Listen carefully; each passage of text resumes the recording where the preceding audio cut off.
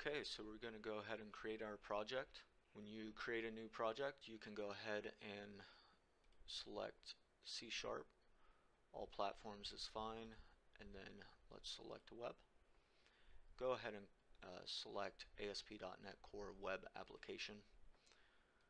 Hit next. Let's name it. I'm going to name mine Quick Blog. Go ahead and set your desired location and hit create. Now let's ensure that we have .NET Core selected as well as ASP.NET Core 3.1. If you have earlier versions of .NET Core installed, just don't worry about those. Go ahead and select 3.1.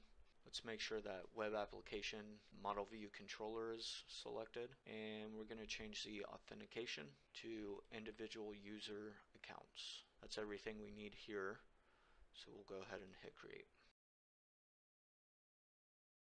So one of the first things I like to do is separation of concerns. So one of those concerns is data. I like to create a new project for data and put my application DB context in it. So let's go ahead and do that. I'll right click on solution, add new project.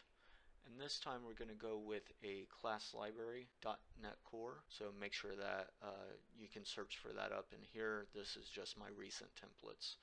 So select that, hit next, and then name it after your project, but then add .data. Okay, we can delete this class. All right, and then let's add one more new project. Same thing, class library .NET Core. Next, name it after your project, and then add .service. Alright, and we can also delete this class.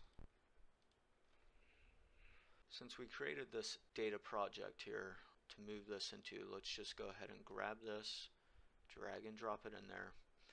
When you look at it, you'll see that the namespace already matches the project, so that's good.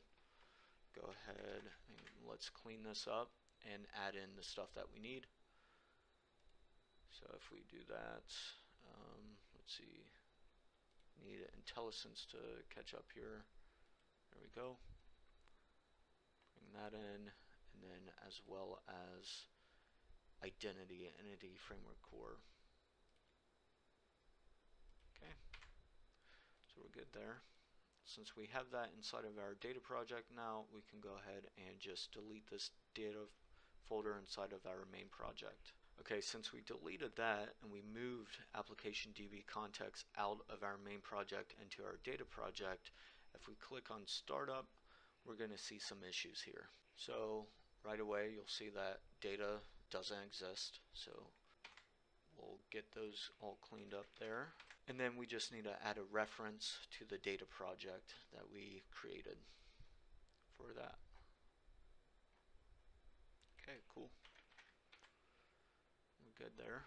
Now another thing I like to do is configure my app settings.json and my app settings.development.json. So one of those configurations is taking out this connection string and then moving that over to development. Right, and I also like to clean up the name a little bit because it's right now just GUID. So I will rename the database to quickblog.dev. Save that. Jump over here, make sure this is saved. We're done with those.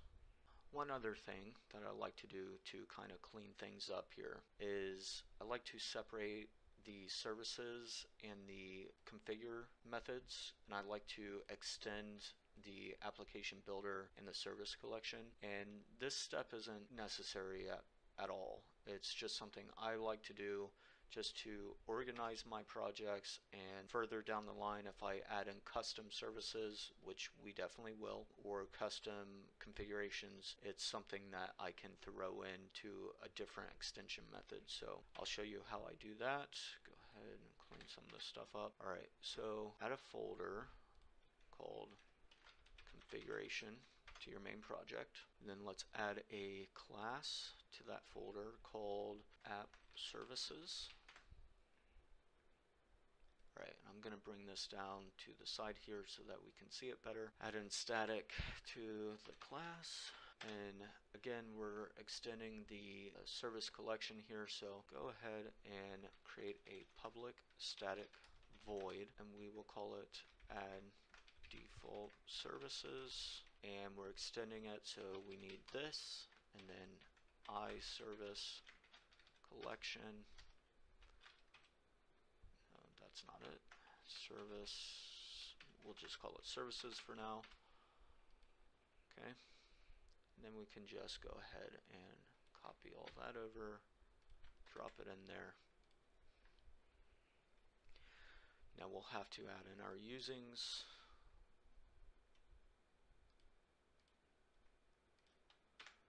And we have configuration, which comes from startup here.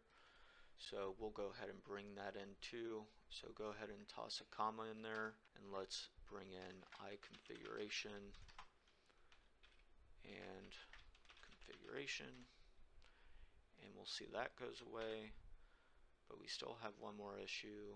We need to use Entity Framework Core.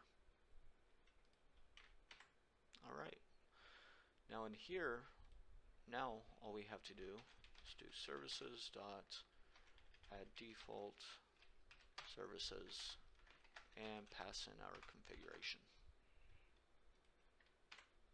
Okay. Something else I like to do is, let me go ahead and extend this out. I like to go by a certain naming convention, so we'll make this named after what it is exactly, and we'll make it camel case, so service collection. And this one I will just rename to have a lowercase c.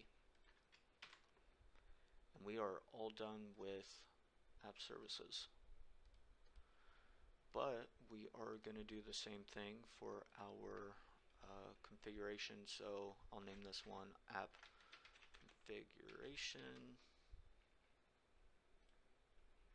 Okay, make this a static class.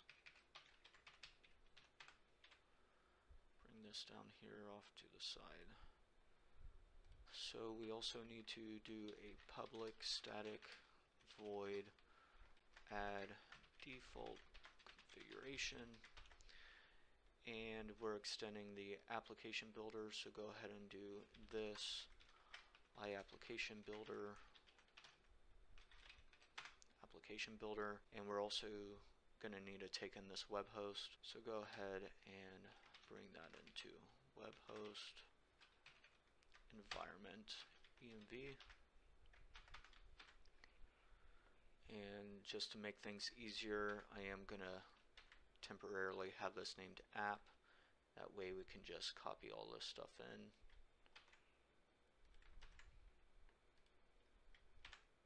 Okay. We need to bring in our hostings for the extensions. So do that. And now we can just rename this as desired to application builder. And likewise web host